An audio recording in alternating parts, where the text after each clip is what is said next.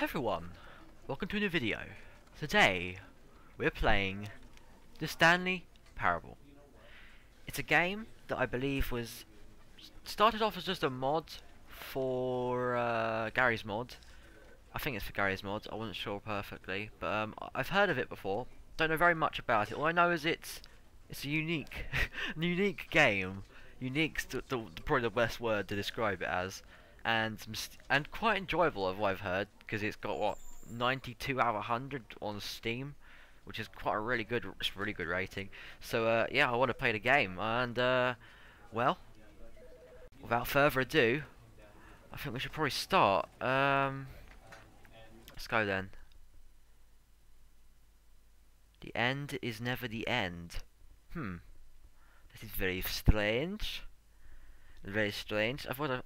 I don't know what this game's gonna be like at all, honestly. I have no idea what I'm going into. This is the story of a man named Stanley.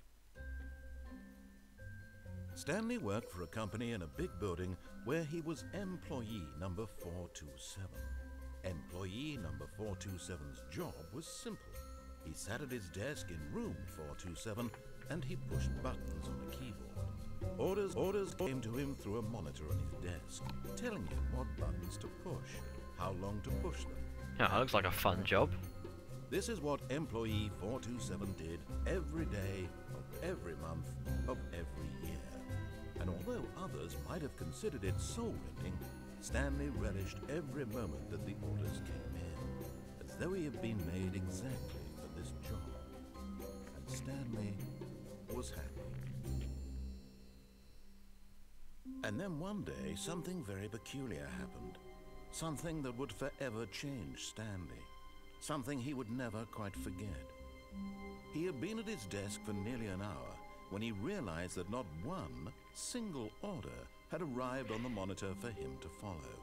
No one showed up to give him instructions, call a meeting, or even say hi. Never in all his years at the company had this happened. This complete isolation. Something was very clearly wrong. Shocked, frozen solid, Stanley found himself unable to move for the longest time. But as he came to his wits and regained his senses, I think I'm in control now. He got up from his desk and stepped out of his office. Well, I think it's just WSD, I think. The controls, quite simple really. Where are we going? All of his co-workers were gone. What could it mean? I swear the door just shut. Decided to go to the That the door just shut by itself? I wasn't concentrating on what he was saying there. No matter how hard Stanley looked, he couldn't find a trace of his co-workers. You know what I don't understand is why he's saying Stanley all the time. It's really weird. Really strange. Can we go in here? Go in here. Maybe they're all Stanley went around touching every little thing in the office, but it didn't make a single difference, nor did it advance the story in any way. Shut up! I'm enjoying myself. Click everything. If it was Gary's one, I would have picked stuff up, wouldn't I? I'm thinking of Portal or something. I don't know. Right. What's on this computer? Can we zoom in? No, I don't think there is any buttons for that. 426. No, no one's here. Stanley clicked on literally every single line in the office because he doesn't pick up well on cues from his environment. Oh god, this is gonna be funny. I've just got a feeling now. Jesus. Oh my god. Oh, what's up there? Can we go in there? Oh, maybe not. What's that say? I hate Monday. Me too. Me too, right. Oh! Okay, I need to stop getting distracted. Stanley came to a set of two open doors. The door just shut by itself again. That's weird.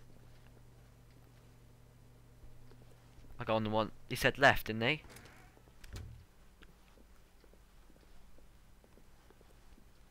He did say left. He didn't say right. Yet there was not a single person here either. Feeling a wave of disbelief, Stanley decided to go up to his boss's office, hoping he might find an answer there. What is hot? Profits, profits. Well, very good plan there. Should we try and read this small print? Probably something interesting. Probably not, actually. Oh, broom closet. That's cool. Stanley stepped into the broom closet, but there was nothing here, so he turned around and got back on track. Maybe I can pick something up. Maybe something can help me. There was nothing here. No choice to make, no path to follow, just an empty broom closet. No reason to still be here. Oh, crap, why is the door shut? That was weird. This game's creeping me out. It was baffling that Stanley was still just sitting in the broom closet. He wasn't even doing anything. At least if there was something to interact with, he'd be justified in some way. As it is, he's literally just standing there doing sweet FA. Oh my god, this narrator's awesome. I'm gonna find his name later. Are you really still in the broom closet? Standing around doing nothing? Why? Please offer me some explanation here. I'm genuinely confused. Oh, I can't jump. The spacebar doesn't work. Oh, I guess. You realize there's no choice or anything in here, right? If I'd said Stanley walked past the broom closet, at least you would have had a reason for exploring it to find out. But it didn't even occur to me because literally this closet is of absolutely no significance to the story whatsoever. I never would have thought to mention it. Can I please just oh, really? Maybe to you this is somehow its own branching path. Maybe when you go talk about this with your friend you'll say, "Oh, did you get the broom closet ending? The broom closet ending was my favourite." I hope your friends find this concerning. Okay, let's get on track then. Is he gonna praise me? Maybe not. Coming to a staircase, Stanley walked upstairs to his boss's office. Can we see what downstairs first? I want to see what's downstairs. What's in here? No, nothing. Oh.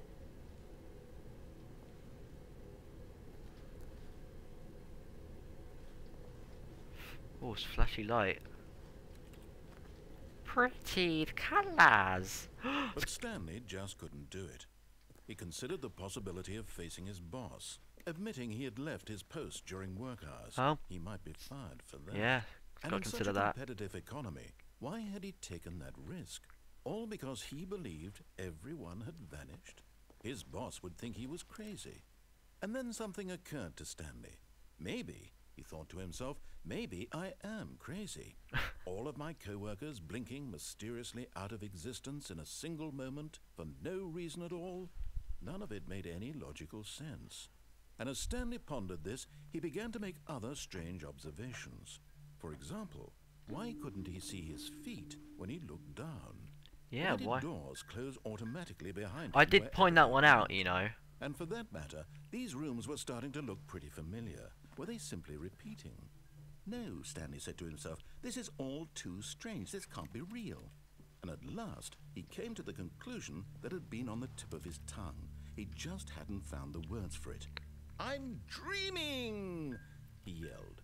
"This is all a dream." Oh, what a relief Stanley felt to have finally found an answer, an explanation.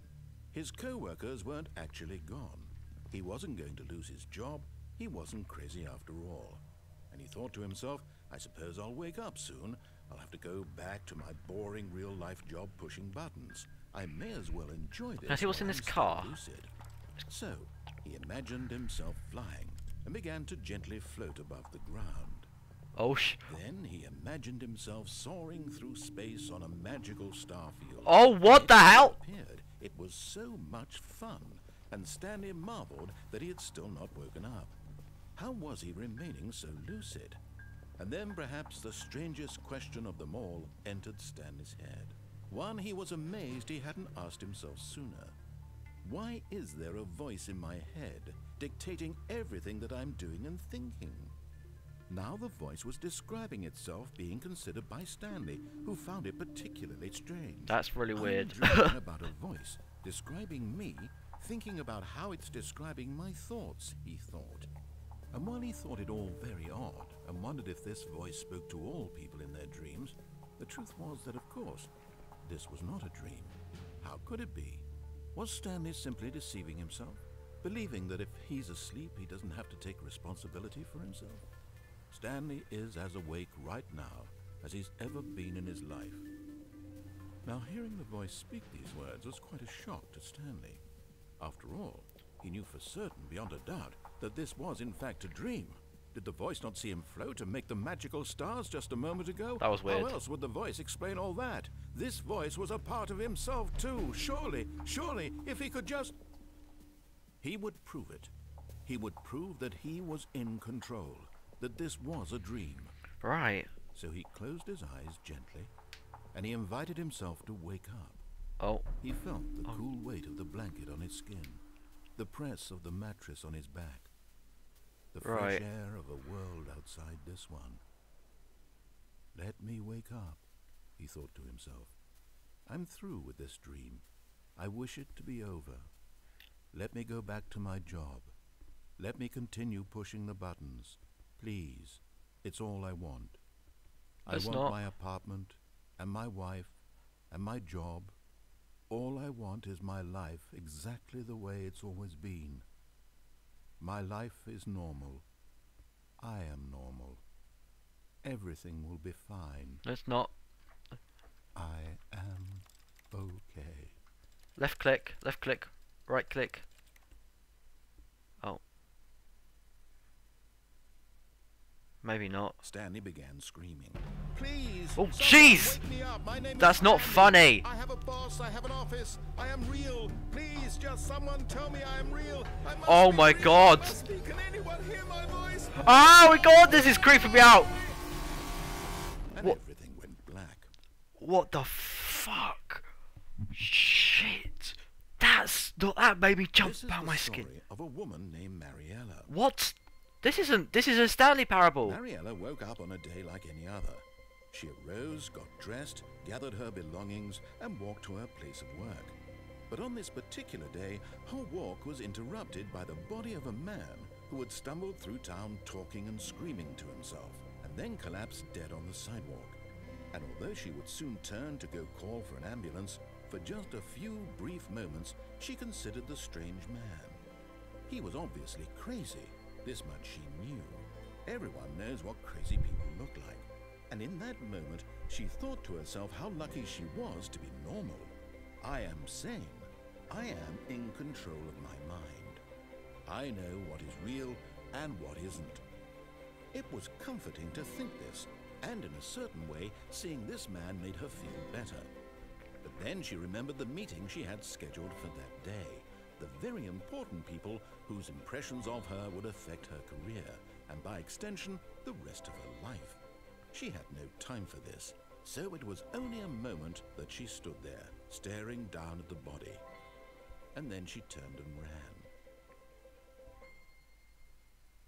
ran. Oh, that's sad, isn't it? He died. Stanley's dead.